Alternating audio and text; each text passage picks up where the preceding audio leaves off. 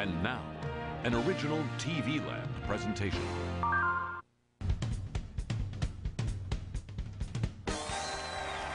From star-studded Hollywood, California, it's Al's Hit Talk Show. Tonight, Al's guests include Malcolm in the Middle's Bryan Cranston and the music of Leon Redbone.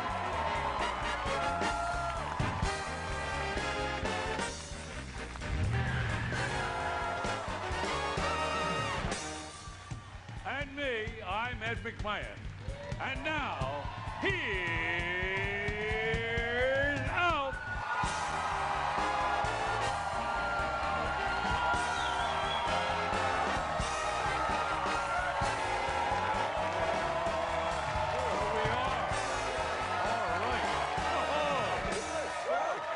Believe this crowd? Look at this crowd. Wow. Whoa. Yeah. They are hot. Oh, it really... I don't think you realize how much you're loved. You don't understand that. Well, it could be that or the open bar. Something I'm not like sure. that. These people, you guys But have I been think you are the clear definition of warm fuzzy. and fuzzy. Fuzzy, yeah. Well, thank you. Thank you. It's, I'm getting used to this late night talk show gig thing here happening, you know? Sure. And we've been on the air for a little while now, and already this show's developed a huge buzz. But don't worry, we fired the audio guy.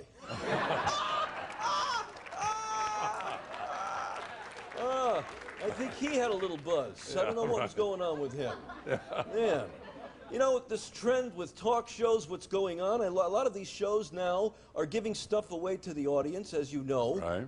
They're relying on gimmicks. Yeah. But I want to keep up with that trend, and I want everybody in this audience to know that tonight, this whole crowd is getting something special. You're getting the flu. And you can thank that guy in the back row who's been coughing without covering his mouth. Hey, you know what? You got to use a handkerchief, man. Oh, get him out of here. Get out of here. Look at that. Oh, That's contagious. oh, It's disgusting. terrible. Yeah. I did a public service for you Man people. should be quarantined. He should be quarantined. I'd like to slap a sticker on his face. Terrible. Yeah. Well, let's get back to the press here for this show because I'm very excited. We got some good reviews. The Hollywood Reporter, which is an industry newspaper, you know that, they said that I had Leno's wit, Letterman's teeth, and Conan O'Brien's hair.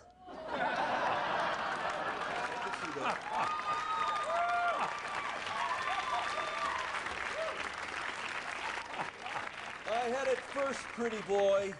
At least my color is natural. Yeah. Anyway, the Utah Times. Know what they said?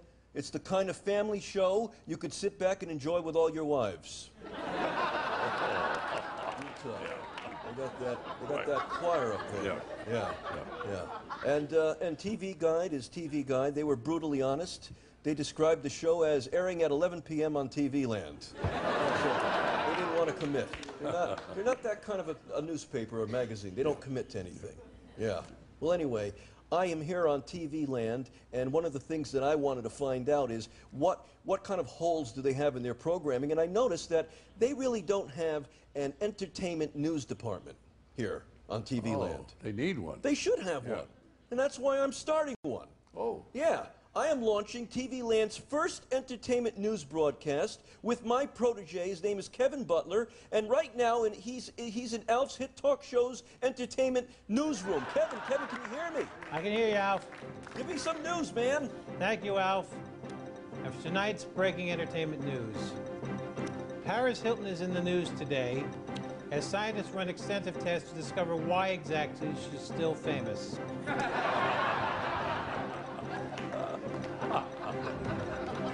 A judge has ruled that Larry King can no longer use the word live in the title for obvious reasons.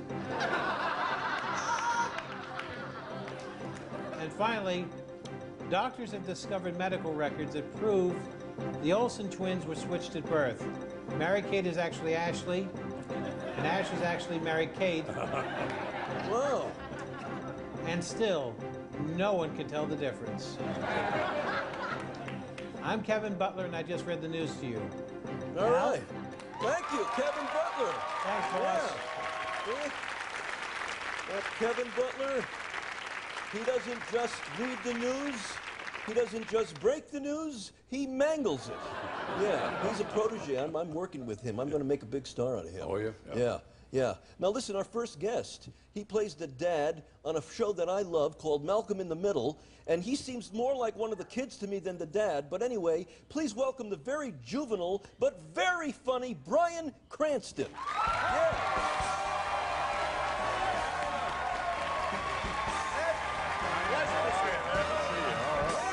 Oh, hey! How are you, my man, friend? How are you? Good to see you. Thank you. You're looking good. Thank you very much. You are too. You are. You actually, we're about the same hair color, I think. We've got this thing going with hair today. Let's see if we can draw it. Well, no, maybe a little bit low. If I start losing some, can I get a little clipping from I've got you a and woman in the perhaps- back that'll glue some right in. Don't There worry we go. about it. Yeah, yeah. Now, you had some sort of movie career before you started in television, right? Some sort of movie career. We're still trying to figure out what kind of movie career that was, but Tell us some of the movies that you were in. well, I did Amazon Women from the Moon. Amazon. Oh, See? is that what you're talking? Yes. Possibility I could have dated some of them. Yeah. What else did you do? I did Saving Private Ryan. I did Yeah, HBO's. that was a good movie. Yeah, good movie. Very good movie. Yeah. I wouldn't have been in that though. Yeah. And you did something with Tom Hanks with space, right? I did. I did an HBO miniseries called From the Earth to the Moon. Well, there you go. Yeah. Once again, well, moon. That There's a theme spaceship going could have on been there. passing when I was in the area. Yes, You guys could have pulled over, said hi. we were mooning at the time. Oh perhaps. man, we're going to get to that in a minute because I've heard a lot about that with no. you. You have a reputation. No. But I'm going to set it up by saying you are a man of the cloth. Oh, What- okay. what does that mean? You're in the garment business? I am in the schmata business. Schmata exactly. business. Actually, I was in college and looking for a college job, and I was spending some time over on Catalina Island. And I befriended a guy named Reverend Bob. I didn't know who he was. Bob. My brother and I were able to get a cheap room from him, so we rented Wait a from minute, him. Reverend Bob had cheap rooms? Cheap rooms, Reverend Bob. Hey, what are you gonna do? Go ahead. So, Reverend Bob was a minister with the Universal Life Church, and one day he said, "You want to make $75?" And this is back in the early '70s. So I said, "You got it. What do I have to do?" And he says, "Marry a couple." Wow. And That's I- like the three of you together? No, Oh. no, two good. other. Oh. You would preside. Preside. exactly, I see. Yeah. You would preside over it.